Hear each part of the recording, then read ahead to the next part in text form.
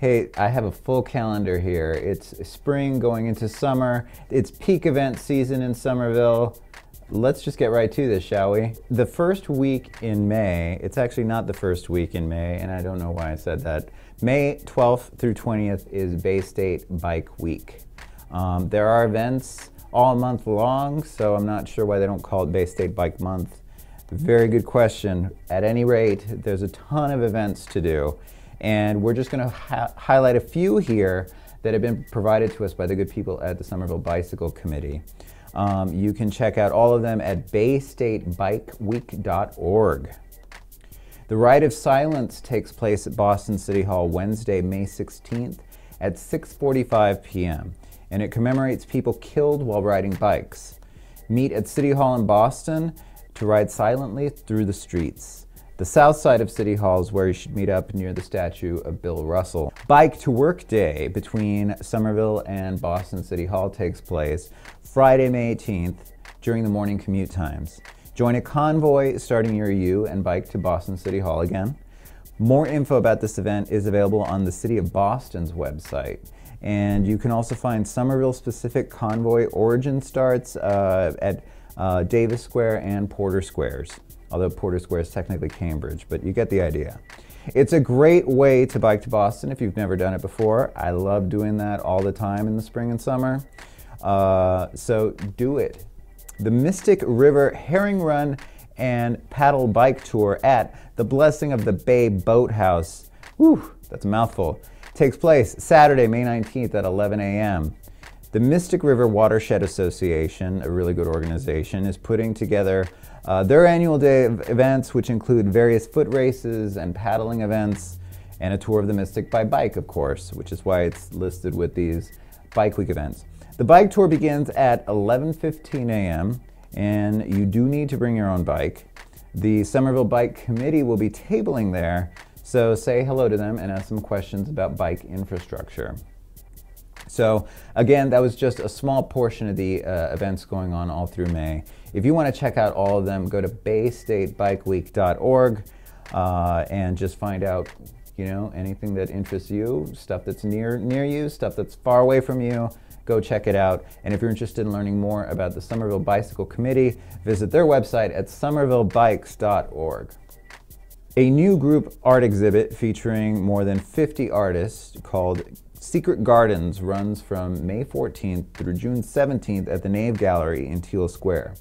Curated by Tori Costa, Secret Gardens revels in the beauty and wonder of botany and secret gardens and explores how botanical imagery can symbolize ideas, attributes, morality lessons, and more. Reception is Saturday, May 19th from 3 to 5 p.m. Gallery hours are Saturdays and Sundays from 1 to 5. More info is at thenavegallery.org. I got a little ahead of myself there, apologies. Summer means Somerville Arts Council events, and that means a chat with Nina Eichner. Here's what she had to say when we had a chance to catch up. And we're back with Nina Eichner from the Somerville Arts Council. Always a pleasure to have you in here, Nina. It's so good to be here. Thank you for having me. So May and June, totally chill months for you, right? Yeah. Practically like nothing going on. Really relaxed. It's a good feeling. Just kidding. This is like peak event season for Somerville Arts Council. It is. It's true. So let's get right into it. What's coming up for May through early June? Yeah, so we're really excited that it's finally gotten warm, and that means it's event season. So the first thing coming up is Porch Fest, one of our favorites. That is on Saturday, May 12th. And we'll double check that. Yeah, Saturday, May 12th. And this year, so Porch Fest always is 12 to 6 p.m.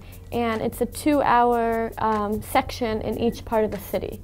So it's 2 hours and then it goes to the next section, so there's kind of a wave of music throughout the city. And in past years we've started in East Somerville and gone to West Somerville, and this year we're doing the opposite. So we're switching the order of the festival. 12 to 2 p.m. there'll be music in West Somerville, 2 to 4 there'll be music in Central Somerville, and 4 to 6 there'll be music in East Somerville. So we're kind of having the wave go west to east and ending right in East Somerville, which will be really exciting. Oh, nice. Yeah. Why did you change it up this year? We just thought it'd be good to try a different order, kind of see if that affects crowds, see if that affects kind of who participates, and also we always like to show love to East Somerville, so that'll be great. Cool. Yeah. Awesome. So is that Mother's Day weekend? That is Mother's Day weekend. Right. Bring your mom to Porch Bring Fest. your mom to Porch Fest. Moms at Porch Fest. We should start that. Yeah. That'd be good. The Moms of Porch Fest. Moms of Porch Fest.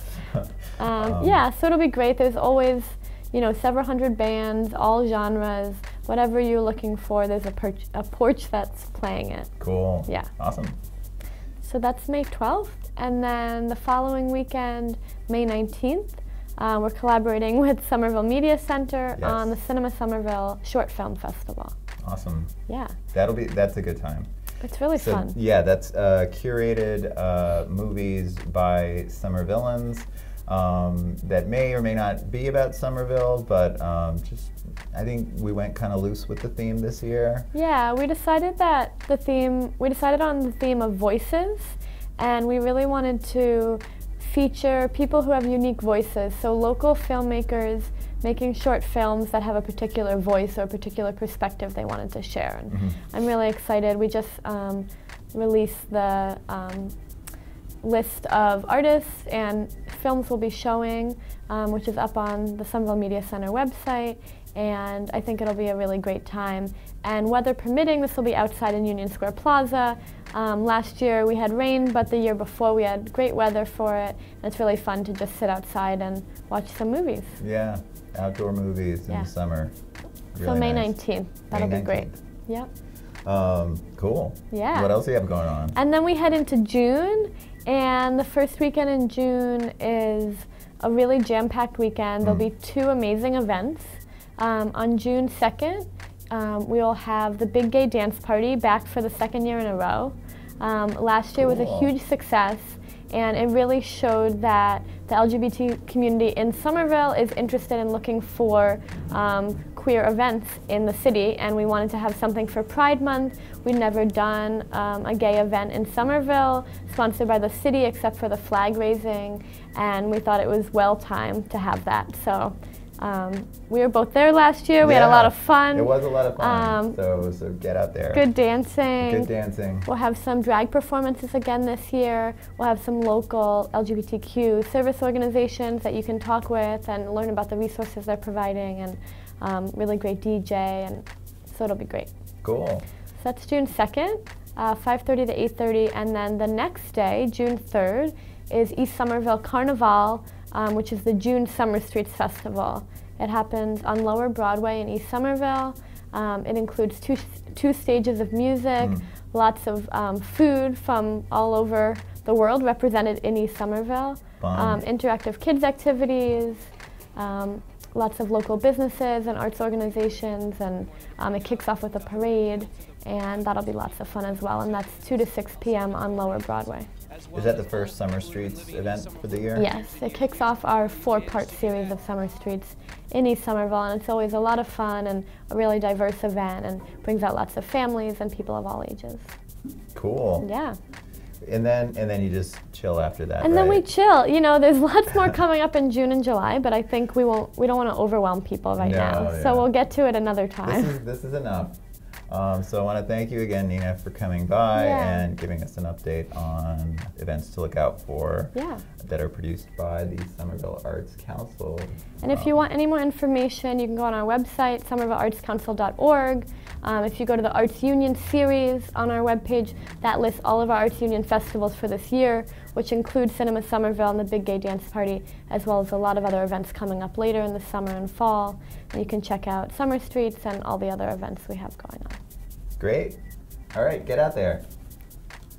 The Big Mouth Off Mass Mouth Storytelling Championship takes place Thursday, May 10th at 8 p.m. Who will win this year's title of Greater Boston's Best Storyteller?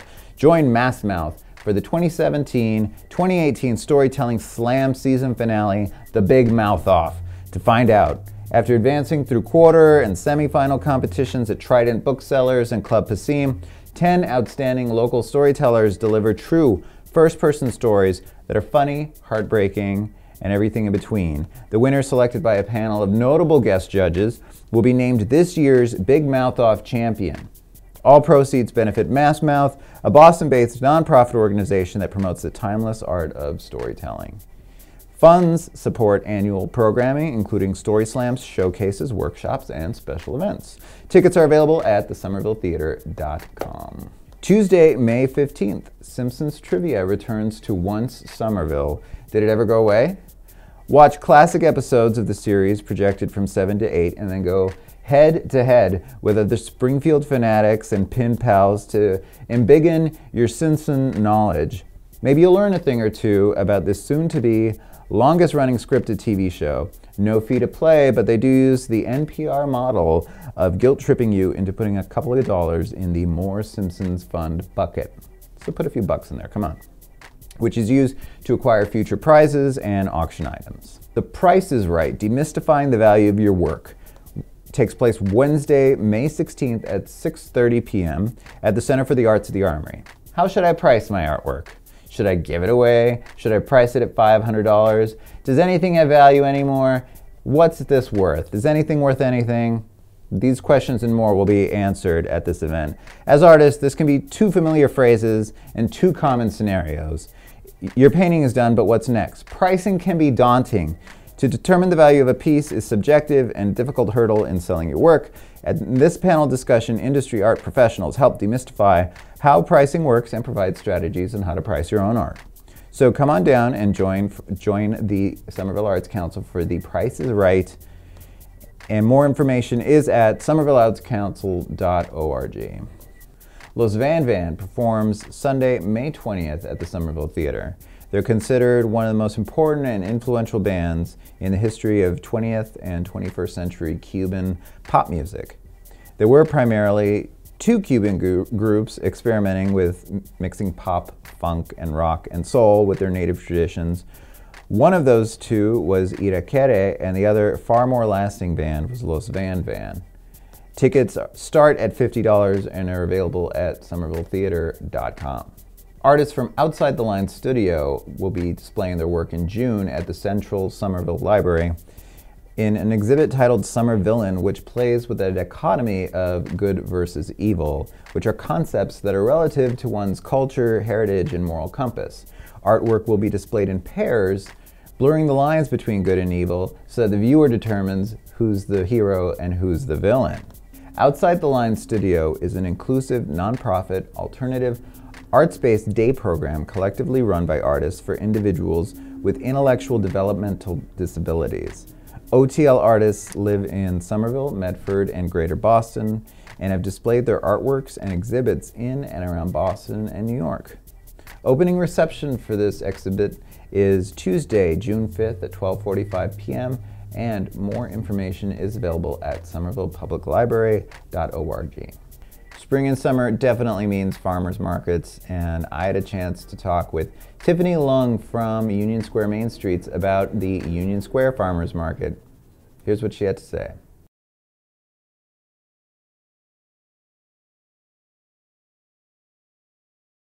Hi, I'm here with Tiffany Leung, who is the Program and Market Manager at Union Square Main Streets. Welcome, Tiffany. Thanks for having me. So what do you do in your position as Market Manager?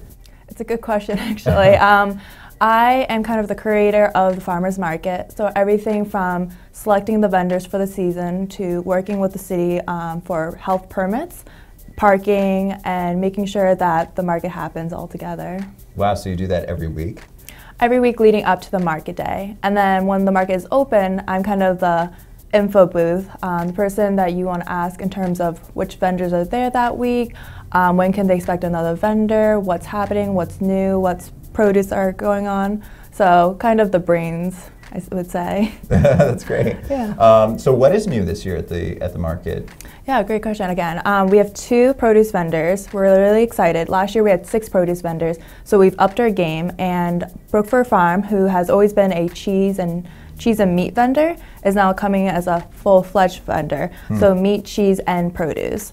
They're certified organic, and they're located in Concord, New Hampshire. And our second produce vendor is Asawaga Farm, and I'm particularly excited about this vendor. They bought their land in 2016, and they bought it as just a hayfield, and they're transforming it completely into a productive land. Wow. And they're getting certified organic as of May 2018, and they're specializing in Japanese varieties and mushrooms. So it's a really great niche, and we're excited to have them. And they're also based out of Maine, or are they Massachusetts? They are in Connecticut, In Connecticut. Putnam, Connecticut, just on the border of the Connecticut and Massachusetts state line. But they're great, and they're gonna grow with the market. So we're excited. Wow, that's great. So you had mentioned that your vendors rotate week by week. Yep. So how can anybody that wants to go to see their favorite vendor, how can they find out in advance how to do that? There's going to be 3 ways. So if you sign up for our newsletter on unionsquaremaine.org, you can sign up for our farmers market, which will go out every Thursday leading up to the market day. And we'll give a 411 on what's the new produce that week, and also just letting customers know what vendors to expect. You can also go to that same website, and we have a page for our vendors, and each vendor has a mini bio. So you get to learn about the vendors and know when they're coming exactly, so the exact dates. And then the third way is social media. We love Instagram and Insta Story, so you'll also find that day's product line there as well. Very nice. Now, one of the really great things about the farmers market is that it's a community gathering space as well. Absolutely. And over the years, that's been cultivated by the musical performances. So is there can you tell us a little behind the scenes about like how that happens, how you select people to perform, how maybe a musical performer who's interested in doing it one week could be in touch with you? Yeah, absolutely. Unfortunately, we are booked for the season, okay. But next year for sure. We do a call. We produce a Google form. We post it on social media, listservs, through email, and we kind of have vendors apply, or musicians apply with a website sampling their music. And we're looking for kind of background music, so not loud rock music, because we want the vendors and the customer to be able to still converse. Totally. Yeah. So music that's not too loud, that can be in the background, adding on to the market experience. So that's kind of what we're aiming for when we're selecting our musicians. Obviously, anyone that is based in Somerville is a huge plus for us, and we're actually excited to have Boston Free Radio be at the farmers market 3 times this season. We're excited for that. Yeah, that's always absolutely. Fun. We've always loved having you guys. So. Excellent. Now I know that there's major construction happening in Union Square for the next few years. So how is that going to affect the market at all? We don't anticipate it have a major impact. Currently, as you can probably see from outside, Eversource is digging through the Somerville, the Union Square Plaza parking lot. But we've been told that any construction that's going on is going to happen Monday through Friday, and minimal construction during the weekends. And they will cover the holes with temporary asphalt. So we'll be able to still have the market up and running as usual. There will be 4 weekends in and around the month of June where we will be relocating 8 of our vendors into the parking lot, just so construction can proceed forward and hopefully finish up quicker than usual. And so we're actually looking at doing a pop-up event in the month of June for those 4 weeks to mitigate the construction. So we will be opening up the market to the entire parking lot, and we're still in the works in terms of details, but we're thinking of demonstrations from martial arts groups, yoga, chalk sidewalk painting. We want to make it as almost like another park and picnic that we can open up to the community. That sounds great. So more details to come. All right. So stay tuned for those details, and get out there to the farmers market, which starts Mother's Day weekend. Yeah, May 12th. May 12th, and which also coincides with Porch Fest. Porch Fest and the opening of Bow Market. Excellent. So lots going on that day. A lot going on. Well, thank you for coming in, Tiffany. Thanks for having me. I look forward to another season of the farmers market. I know a lot of Somervilleans and people that live outside of Somerville, they look forward to that as well. Yeah, absolutely. Well, we can't wait. So thank you. All right, get out there.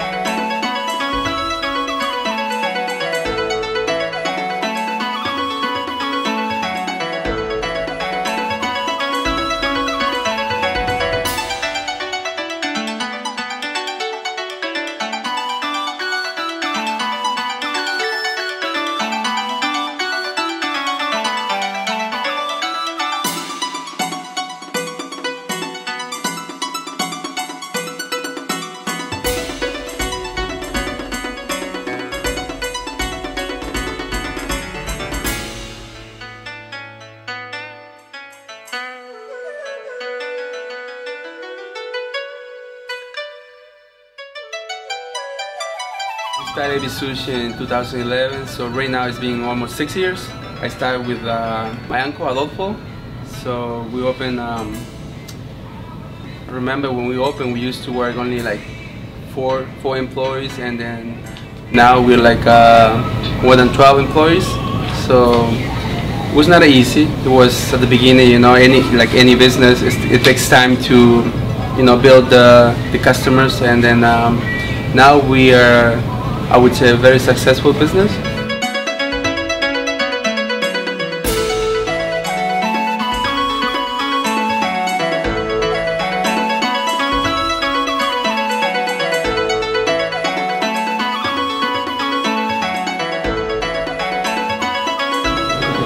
Well, I've been doing this for over 10 years. I used to work before this place called Bluefin in Porter Square, and then yeah, I learned everything: how to make sushi, how to make this, like, which is tamago sweet egg, and then yeah, this one actually takes time to learn. I've been doing this for almost 10 years.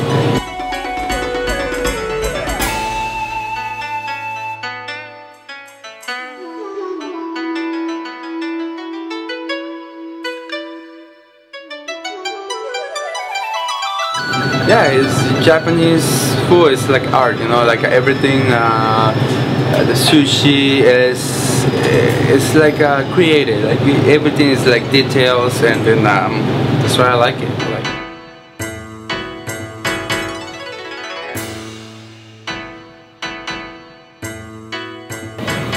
And it's not easy at the beginning, you know, with the language, and then and you know, it's hard to. It's not easy to get a job at the beginning, but well, we're here, and then I want to tell people, like, you know, we come to this country to, I don't know how to say it, like, yeah, so yeah.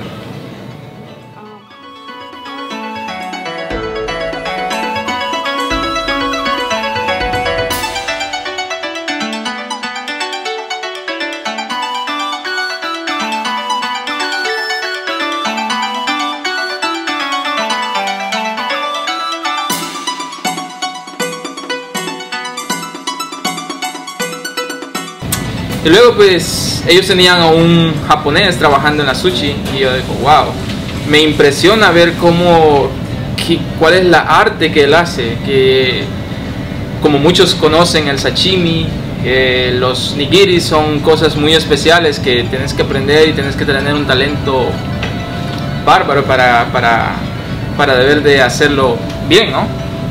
Entonces me entusiasmó tanto, me llamó la atención. Y luego pues dije, bueno, quiero aprender a hacer sushi, y le pedí la oportunidad a José y me dijo, ok, perfecto, está bien.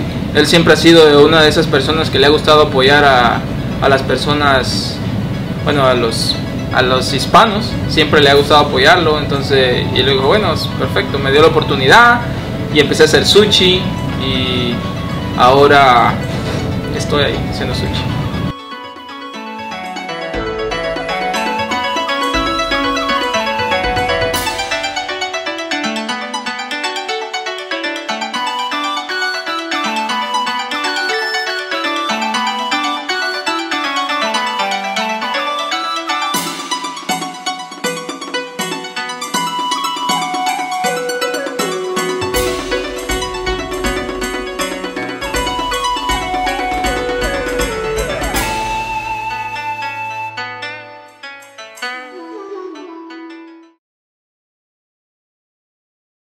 That does it for this edition of SOM ARTS. If you're an event producer and you want to see your event featured here, shoot me an email at programming@somervillemedia.org. We'll definitely include it on Somerville Media Center's Digital Community Bulletin Board. On behalf of Somerville Media Center, Somerville Community Access Television, and SOM ARTS, I'm Dave. Get out there, enjoy this awesome weather, and see some great stuff.